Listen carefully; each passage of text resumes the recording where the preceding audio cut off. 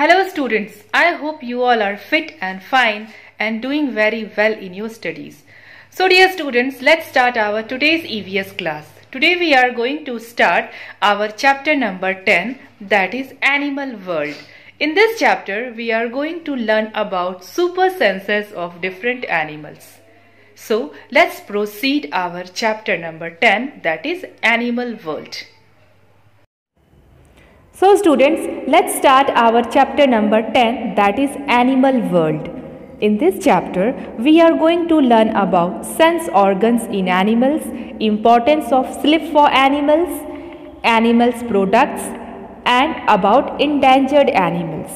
So today we are going to learn about sense organ in animals. So let's start our today's class. So students, in this chapter, we are going to learn about super senses in animals. तो sense organs के बारे में तो आप लोगों ने पढ़ा ही होगा. तो जैसे हमारे पास सेंस ऑर्गन्स होते हैं, वैसे ही एनिमल्स के पास भी सेंस ऑर्गन्स होते हैं. So let's know about sense organs. So the sense organs are our Windows to the world. जिस तरीके से हम विंडो को जब ओपन करते हैं तो बहुत सारी चीज़ों को देख पाते हैं, समझते हैं, उनके बारे में जानने की कोशिश करते हैं. In the same way our sense organs are our Windows to the world. तो अपने सेंस ऑर्गन के थ्रू ही हम इस पूरे वर्ल्ड को अच्छी तरीके से जान पाते हैं. For example, if I am ask you question, what help you to see the world around you? You will give me answer that, ma'am, definitely it is our eyes, by the help of which we can know about this colorful world. My next question is that, what helps you to listen to your friend's voice on the phone? You will give me answer that, ma'am, it is our ears, by the help of which we can listen. My next question is that, what helps you to taste the delicious golgappa in the market? No doubt, you will give me answer that, ma'am, by the help of our tongue, we can taste the different food items. So, our sense organs are very important for us. अगर मान लो कोई चीज़ हमारे skin पे चुभ हुई जा रही हो, आप इंजेक्शन का एग्जाम्पल ले सकते हैं कि जब आप डॉक्टर के पास जाते हैं और डॉक्टर आपको इंजेक्शन लगाता है, सो कैसे फील करते हैं? जैसे जैसे इंजेक्शन हमारे पास आता है, we just try to pull our hand. क्यों हम ऐसा करते हैं? क्योंकि जब हमें इंजेक्शन लगेगा तो हमें क्या होगा? पेन होगा, दर्द होगा. So we can feel these things by the help of our skin. चीज़ गर्म है, ठंडा है, हम क्या करते हैं? टच करते हैं. तो it means that by the help of our skin we can feel. तो सेंस ऑर्गन हमारे लिए बहुत ही इम्पॉर्टेंट है. तो जैसे हम अपने सेंस ऑर्गन का यूज़ करते हैं डिफरेंट चीज़ों को जानने के लिए, उसी तरीके से एनिमल्स भी यूज़ करते हैं अपने सेंस ऑर्गन्स को इस इन्वायरमेंट में एडजस्ट करने के लिए, चीज़ों को जानने के लिए. So let's learn about more. The sense organs are our Windows to the world. They receive information from our surrounding and send it to our brain.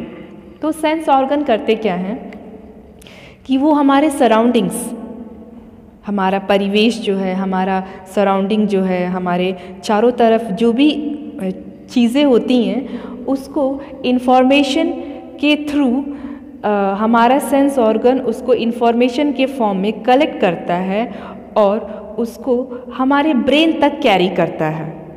Now, our brain processes it and we respond to a situation in a suitable way.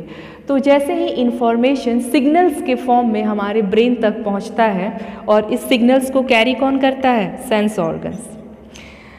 So sense organs are the special organs composed of sensory neurons. अब ये sensory neurons क्या होते हैं? तो sensory neurons nerve cells होते हैं and they are present in our nervous system. अब जो ये सेंसरी न्यूरॉन्स होते हैं, ये इंफॉर्मेशन को सिग्नल के फॉर्म में हमारे ब्रेन तक कैरी करते हैं. अब जैसे ही ब्रेन तक इन्फॉर्मेशन पहुंचता है, ब्रेन क्या करता है, उस पर तुरंत एक्शन लेता है। वो जो स्टेप बाय स्टेप जो सीरीज़ है उस पर एक्शन लेता है, और तब हम समझ पाते हैं कि हमें क्या करना है, और उस सिचुएशन को हैंडल करने के लिए हम क्या हो जाते हैं, रेडी हो जाते हैं। It means that our brain processes it and we respond. Respond means reply to a situation in a suitable वे। तो जैसे ही ब्रेन उस एक्शन को समझता है, यानी ब्रेन तब हमें ऑर्डर देता है कि इस एक्शन के लिए हमारा सुटेबल रिस्पॉन्ड क्या होगा, कैसे हम इस सिचुएशन को हैंडल करेंगे।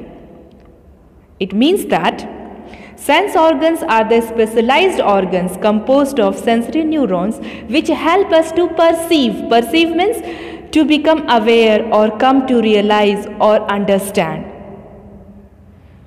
And then only we can capable to respond to our surroundings. तो इस तरीके से हम अपने सेंस ऑर्गन के थ्रू वर्क करते हैं।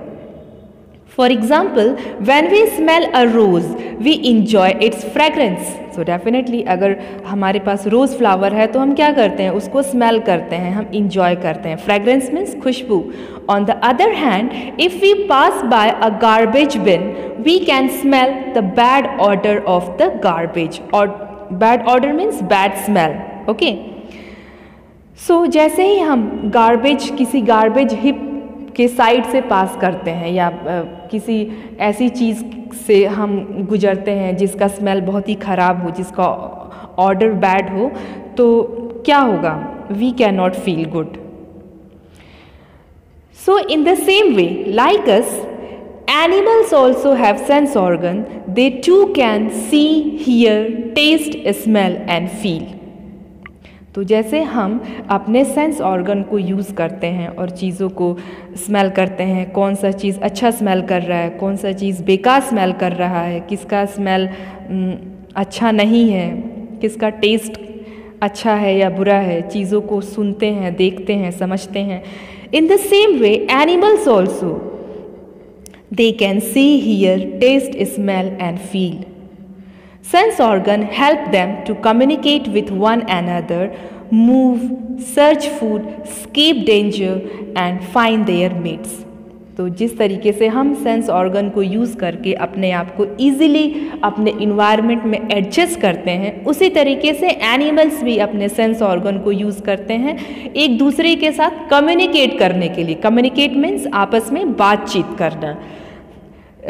They use their sense organ to move. Move means it means they just move in search of food and water. Movement, जैसे हम मूवमेंट करते हैं ना, चलते हैं, घूमते हैं, तो इसी तरीके से एनिमल भी मूवमेंट करते हैं। तो वो अपना मूवमेंट किस लिए करते हैं, in order to search food, in order to escape danger and find their mates.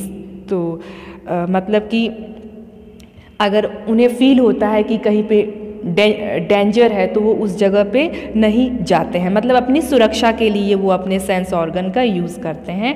And find there mats, mats means find there partners.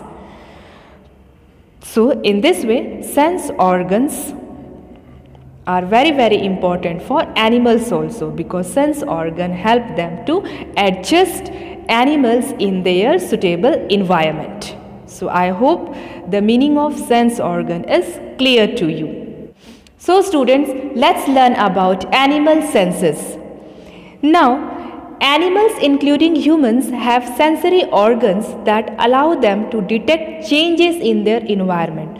तो एनिमल्स और ह्यूमन बीइंग दोनों अपने सेंसरी ऑर्गन्स को यूज़ करते हैं उन चेंजेस को जानने के लिए जो इन्वायरमेंट में होते रहते हैं। तो कहने का मतलब ये है कि by the help of our sensory organs we can capable to know about the changes which are taking place in our environment. So let's learn about sensory organ and behaviour. After these changes are detected the organism respond with certain behaviour. अब जैसे ही हम जान जाते हैं कि environment में क्या changes हो रहे हैं, यानी कि सेंसरी ऑर्गन्स के थ्रू जब हमारे इन्वायरमेंट में हम जान जाते हैं कि क्या चेंजेस हो रहे हैं, फिर हमारे अंदर भी कुछ चेंजेस आते हैं and that changes are known as our behaviour. तो अभी बिहेवियर क्या है? Behaviour is a response to a change in the environment. यानी हमारे इन्वायरमेंट में जो भी चेंजेस हुए हैं उसके लिए हम कैसा रिस्पॉन्स कर रहे हैं, दैट इज़ आवर बिहेवियर। तो हम किस तरीके से इन्वायरमेंट के साथ एडजस्ट करते हैं, दैट इज़ आवर बिहेवियर। मान लो कि दिस इज़ विंटर्स, अभी ठंडियों का मौसम है, तो हमारा इन्वायरमेंट, हमारा सराउंडिंग कैसा है, ठंडा है। तो हम अपने आप को उस चेंज के लिए कैसे रेडी करेंगे? डेफिनेटली हम स्वेटर पहनेंगे, जैकेट पहनेंगे, यानी ठंड से हम किस तरीके से अपने आप को प्रोटेक्ट करेंगे। यानी इन्वायरमेंट में जो चेंजेस हो रहे हैं हम अपने आप को उसके हिसाब से कैसे एडजस्ट करेंगे। तो जब हम अपने आप को इन्वायरमेंट के हिसाब एडजस्ट करते हैं तो यही हमारा बिहेवियर होता है। यानी इन्वायरमेंट में जो भी चेंजेस हो रहे हैं उसके लिए हम किस तरीके से रेडी हो जाते हैं। So that is behaviour. So I hope sensory organ and behaviour. So students, let's learn about sensory organs.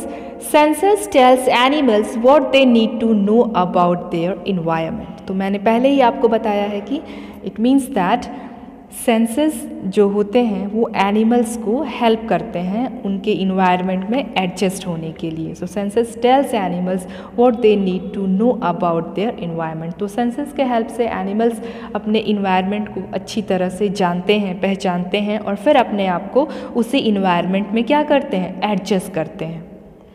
Sensory organs are any part of the body that receives signal from the environment. So sensory organs, they are the part of our body and they receive signals from the environment. तो sensory organs क्या करते हैं, हमारे environment से, हमारे surrounding से information signals के form में क्या करते हैं, collect करते हैं, receive करते हैं और फिर उसको brain तक carry करते हैं। They help to know them out of danger and enable them to find food and shelter. तो sensory organ के help से animals क्या करते हैं, they protect themselves from any kind of danger and they can capable to find food and shelter. So this is all about sensory organs. So students, let's learn about the sense organs which are highly developed in some animals and how they use them. So students, let's learn about sense of sight. Carnivorous birds like eagle and hawk have a very sharp eyesight. तो carnivorous birds का मतलब क्या होगा, birds which used to eat flesh of other animals. तो जो carnivorous birds हैं जैसे eagle है, hawk है, they have very sharp I site, यानी इनकी जो आई साइट होती है, इनकी जो देखने की क्षमता होती है वो बहुत ही शार्प होती है। मतलब दूर से ही, बहुत ही ऊंचाई से ये चीज़ों को क्लियरली देख पाते हैं। An eagle can spot a snake on the ground from a great height. तो जो ईगल क्या करता है कि बहुत ही ऊंचाई से, बहुत ही ग्रेट हाइट से ये स्नेक को ईजिली देख पाता है। Some animals like tiger and cat can see even in the dark. जो टाइगर और कैट, मतलब कुछ एनिमल्स जैसे हम टाइगर और कैट की अगर बात करते हैं तो these animals can see clearly even in dark also. तो अंधेरे में भी ये एनिमल बहुत ही अच्छी तरीके से चीज़ों को देख पाते हैं। The animals that are active at night can see things only in black and white color.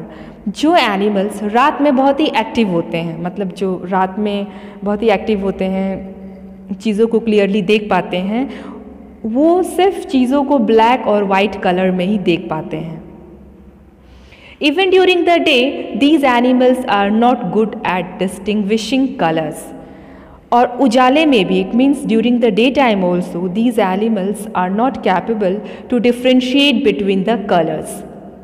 तो जो एनिमल्स रात में बहुत एक्टिव होते हैं उन्हें हर चीज़ ब्लैक और वाइट ही दिखाई पड़ती है, और दिन में भी ये एनिमल्स बहुत अच्छे तरीके से कलर में अंतर नहीं जान पाते हैं, मतलब बहुत अच्छे से ये कलर में differentiate. So students, let's learn about chameleon and now we are going to learn about sense of sight in chameleon. A chameleon eyes can move independently and can see in two different directions at the same time. तो chameleon की जो eyes होती है वो freely move करती है. And chameleon can capable to C in to different directions at the same time. यानी एक ही समय में कैमेलियन की जो आइज होती है वो दो अलग अलग डायरेक्शंस में देख पाती है. So it means that sense of site is very much developed in chameleon. So students, this is the picture of falcon and falcons are birds of prey. It means that birds of prey का मतलब होता है शिकारी पक्षी. तो falcon भी एक carnivore bird है जो दूसरे animal का flesh खाती है. Now what is special about falcon? A falcon can see an object as small as 10 centimeter from a distance of 1.5 kilometer. यानी छोटी सी छोटी चीज़ों को भी ये जो falcon होती है वो 1.5 किलोमीटर के डिस्टेंस से ईजिली देख पाती है. यानी 10 सेंटीमीटर से भी छोटी चीज़ को ये 1.5 किलोमीटर से ईजिली देख पाती है. So students, this is the picture of hawk. A hawk can see from a height of 20 feet what a human can see from a distance of 5 feet. It means that जो चीज़ें human being 5 feet की distance से देखता है उसी चीज़ को जो hawk है वो 20 feet की ऊंचाई से बहुत ही clearly और अच्छी तरह से देख लेता है. So it means that sense of sight is also very much developed in case of hawk. So this is all about the sense of sight in animals. So I hope all these things are clear to you. So dear students, that's all for today's class. Now if you have any doubt regarding any topic, you can just call me or you can write in class group also. I hope all the topics is clear to you which I taught you today in this video. Now your homework is that you have to read each and every lines of chapter number 10, that is Animal World. So that's all for today's class. Main thing is that keep on smiling and keep yourself free from infection. Thanks for watching this video.